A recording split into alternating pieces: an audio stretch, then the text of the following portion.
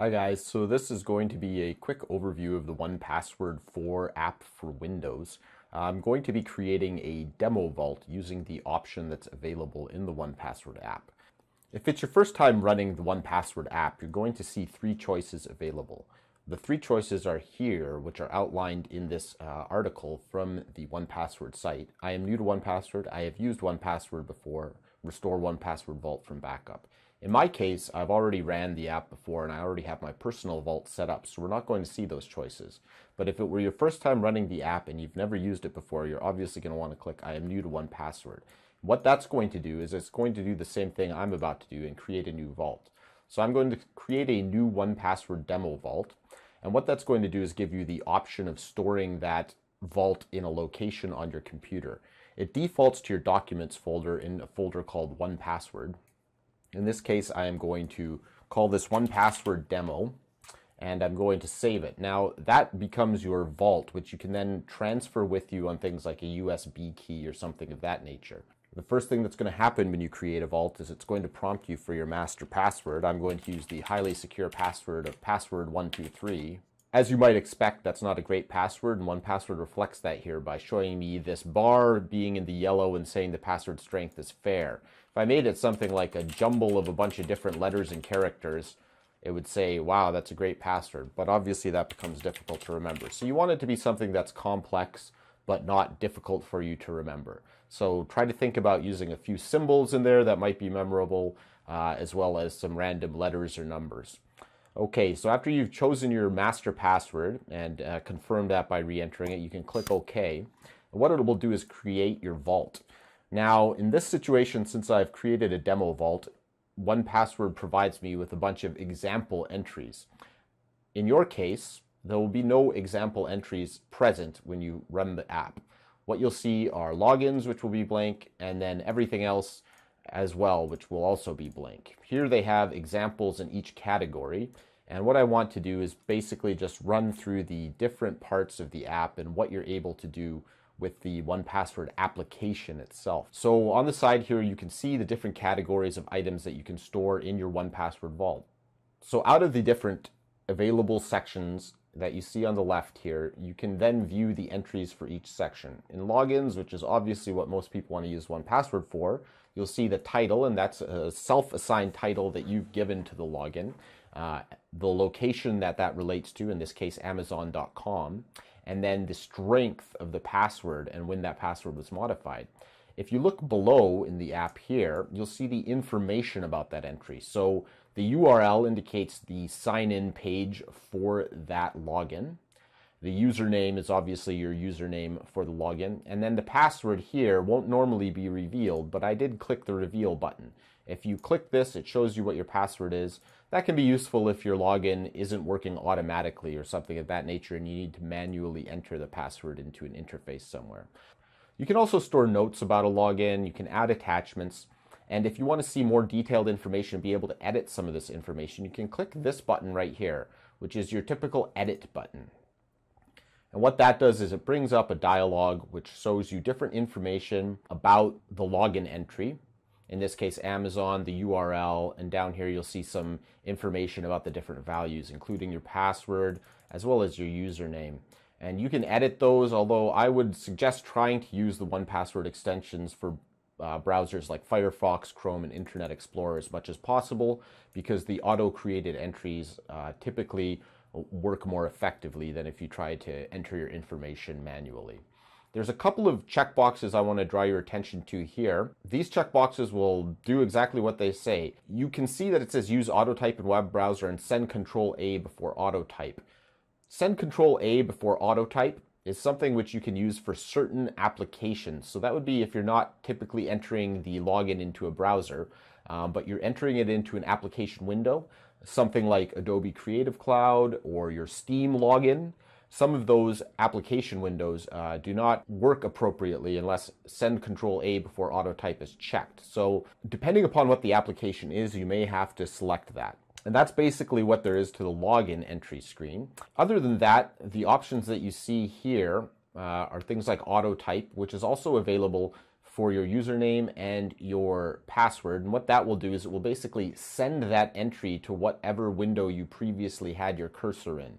So if it's not automatically entering your password, for example, you can click in the password field in a web page, and then you can click the auto type button, and 1Password will send this string to that field in a different page or an application, which can be convenient if you have an extremely long, complicated password like this that you don't want to copy over manually.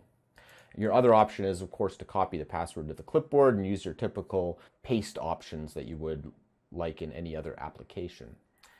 The next item you'll see here is your wallet. What you can store in your wallet are credit cards, driver's licenses, reward programs. You can see here they have the Hilton Honors reward program. Sometimes you can have things like a member ID. If you look at the edit dialog again, you'll see the different fields that are available. I do want to note that you can also add fields. So if you feel there is something else you need to store about a particular card or something like that, and it's not in a field that's provided, you could add something like a text field called additional users. And then you could say things like mom, dad, sister, brother. And I mean, that's not something that most people will typically need, but it is convenient to be able to add your own custom fields and store information as you see fit. What I'm going to do is cancel that, and you'll see other things here as well, as like your driver's license. Again, these wallet items are extremely useful if you happen to do something like lose your wallet when you're traveling or when you're out and about, and you need to access some of this information, or be able to, say, call your credit card company and tell them that you've lost your card and you need the number of the card and you need the number to call your credit card company. You'll see here that they actually have fields to provide contact information for your credit card company, and that is useful, as I mentioned, in the event that you lose your card when you're traveling, or just if you happen to lose your card and don't have access to that information.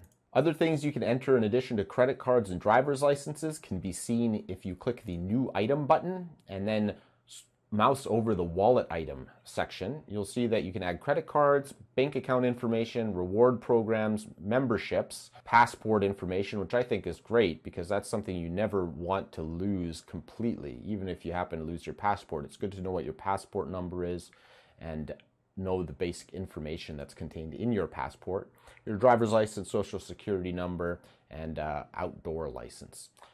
The next item you'll see here is accounts. Accounts can be useful for a number of different things. As you can see, email accounts, instant messenger accounts, FTPs, etc. So basically any account that you might have that has things like a specific IP address that you might need to access, an email account server that you need to keep track of, again, your iCloud and iTunes account, obviously. So there's a variety of things you can store here that will be useful. And sometimes it's hard to remember all the information for things like your router logins and different things like that. So it's nice to have the ability to add these things. There aren't any examples provided in the demo here, but if you wanted to, you can see how you'd be able to add those. The next thing is software. I've used this personally for a number of different things. When you order a piece of software, you'll often get an email with a license key as well as information about the software that you've ordered. You can store that here. So in the future, if your computer crashes, if you happen to format your hard drive, install a new operating system, any of those things, you'll have the information from your software license available to you here in 1Password. So you'll be able to quickly and easily download the software again and enter the license key that was provided to you without having to fish through all your email and look for those old emails. If we look at the edit dialog for software licenses, you'll see there's an area for notes, there's a title.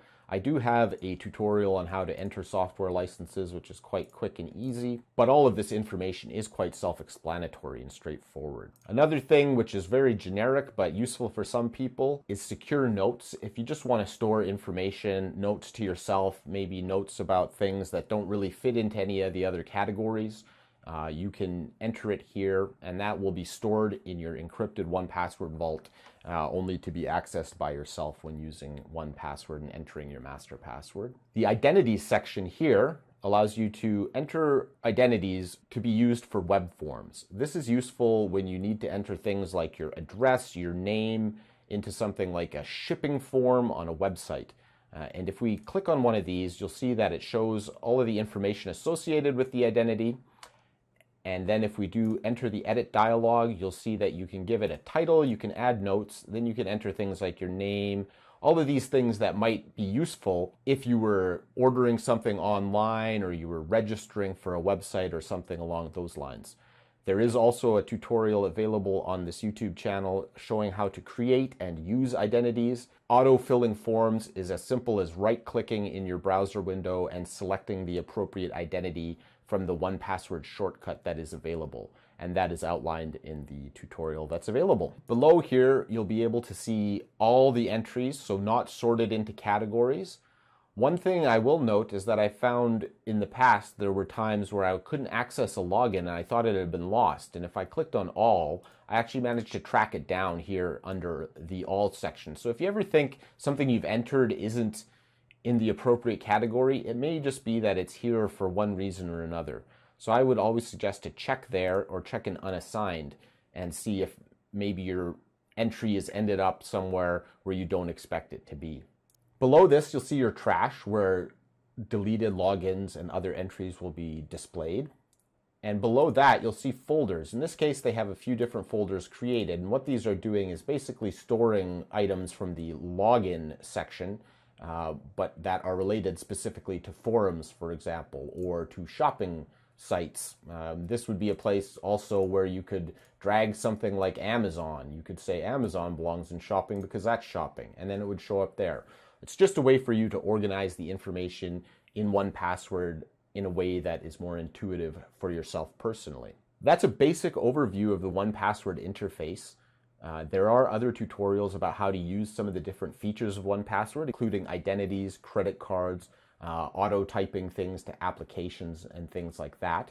And I would encourage you to review those tutorials if you need more specific information about any of the functions that are available in this application. When you're done accessing your information from 1Password, it's always a good idea to click the lock button, and then your vault is locked and you will need to re-enter your master password in order to access your logins or your other information again. That's a basic overview of the app. I hope this is helpful for some people. Please leave your comments and questions below and let me know if there's any other information you'd like. Thanks for watching, and don't forget to subscribe to the channel.